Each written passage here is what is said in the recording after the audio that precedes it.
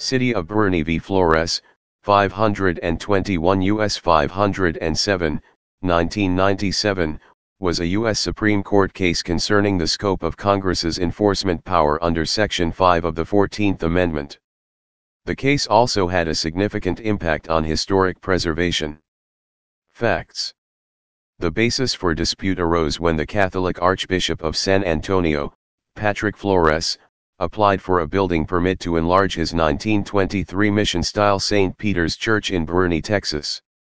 The building was located in a historic district and considered a contributing property.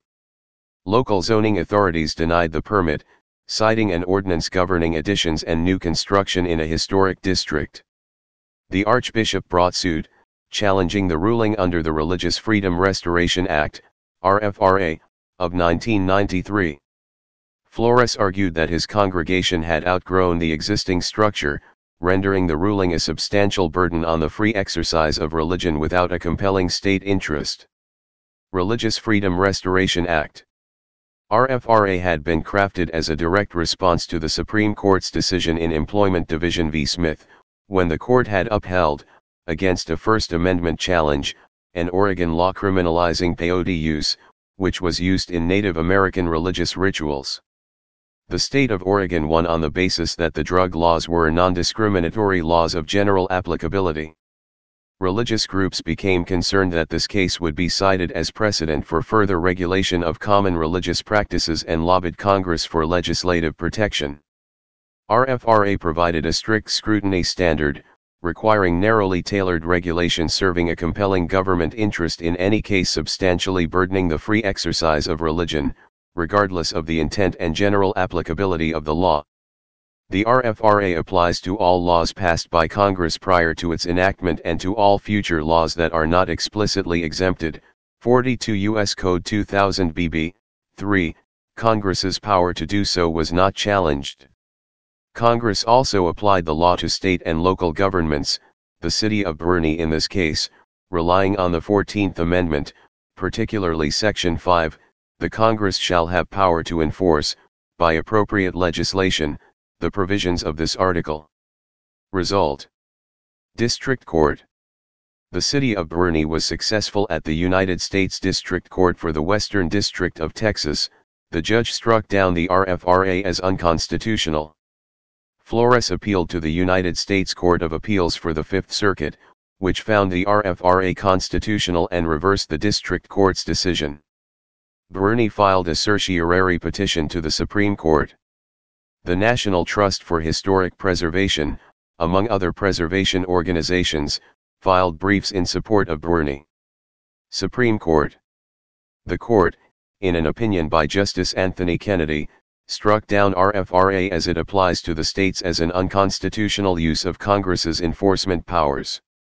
The court held that it holds the sole power to define the substantive rights guaranteed by the 14th Amendment, a definition to which Congress may not add and from which it may not subtract. Congress could not constitutionally enact RFRA because the law was not designed to have congruence and proportionality with the substantive rights that the court had defined. Although Congress could enact remedial or prophylactic legislation to guarantee rights not exactly congruent with those defined by the court, it could only do so in order to more effectively prevent, deter, or correct violations of those rights actually guaranteed by the court. RFRA was seen disproportionate in its effects compared to its objective. Justice Kennedy wrote, Congress's power under 5, however, extends only to enforce the provisions of the 14th Amendment. The court has described this power as remedial. The design of the amendment and the text of 5 are inconsistent with the suggestion that Congress has the power to decree the substance of the 14th Amendment's restrictions on the states. Legislation which alters the meaning of the Free Exercise Clause cannot be said to be enforcing the clause. Congress does not enforce a constitutional right by changing what the right is. It has been given the power to enforce, not the power to determine what constitutes a constitutional violation. Were it not so, what Congress would be enforcing would no longer be, in any meaningful sense, the provisions of citations omitted. Moreover, remedial or prophylactic legislation still had to show congruence and proportionality between the end it aimed to reach, that is, the violations it aimed to correct, and the means it chose to reach those ends, that is, the penalties or prohibitions it enacted to prevent or correct those violations. Because RFRA was not reasonably remedial or prophylactic, it was unconstitutional. Implications: congruence and proportionality. Boerne is important for several reasons. One reason is that it introduced a completely new test for deciding whether Congress had exceeded its Section 5 powers, the congruence and proportionality test, a test that has proven to have great importance in the context of the 11th Amendment. Another reason was that it explicitly declared that the court alone has the ability to state which rights are protected by the 14th Amendment. Yet another was that it had First Amendment consequences too, in that it spelled the end for any legislative attempts to overturn Employment Division v. Smith. The congruence and proportionality requirement replaced the previous theory advanced in Katzenbach v. Morgan that the Equal Protection Clause is a positive grant of legislative power authorizing Congress to exercise its discretion in determining the need for and nature of legislation to secure 14th Amendment guarantees. Before the 1997 Boerne decision, Katzenbach v. Morgan was often interpreted as allowing Congress to go beyond, but not fall short of, the court's interpretation of the Equal Protection Clause. But that is not how the majority opinion in Boerne interpreted Katzenbach. There is language in our opinion in Katzenbach v. Morgan, 384 U.S. 641, 1966, which could be interpreted as acknowledging a power in Congress to enact legislation that expands the rights contained in one of the 14th Amendment.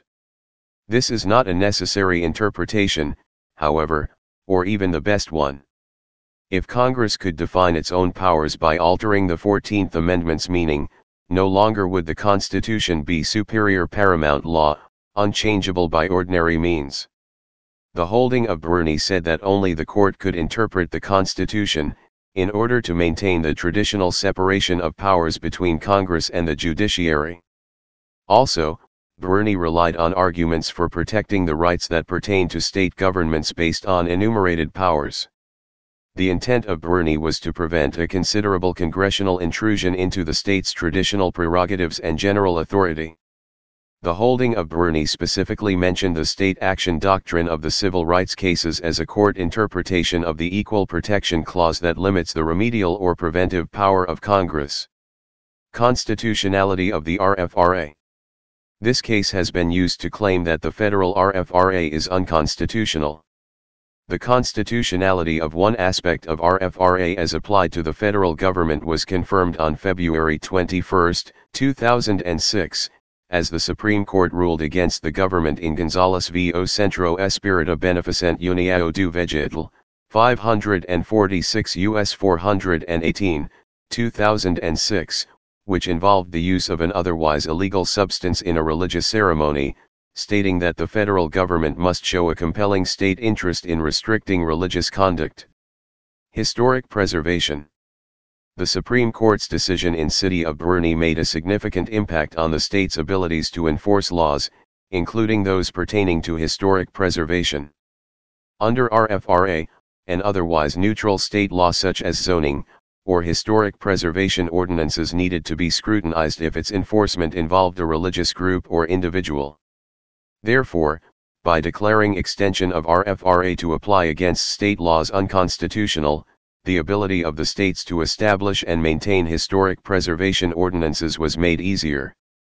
However, in 2000, Congress enacted the Religious Land Use and Institutionalized Persons Act, in which it used the spending clause to require, for localities that receive federal funding, land use laws to accommodate religious freedom, essentially, as if RFRA had been ruled applicable to state law.